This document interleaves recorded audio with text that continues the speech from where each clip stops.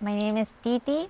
I'm from Argentina, and I came to Sacharuna because I had met Juan in a ceremony in Argentina, and also because I had friends that had been here and had spoken wonders of this place. What I found really was a profound connection with the nature here.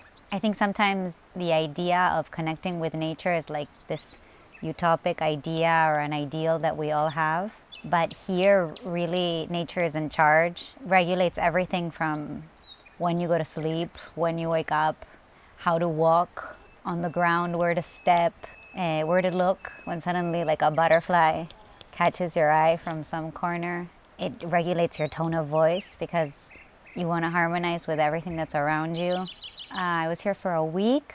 I had 3 ceremonies. They helped me deepen a lot of the beliefs that encourage me in everyday life, really solidify them in my body and in my heart.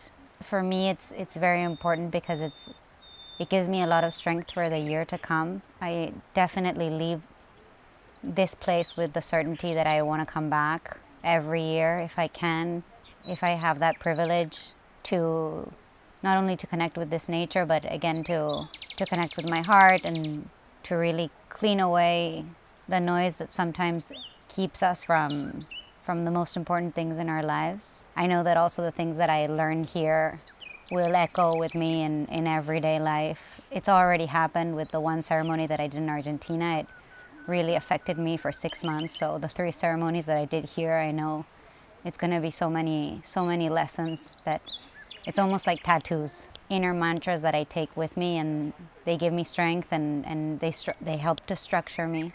So also really, really grateful for Juan as a teacher.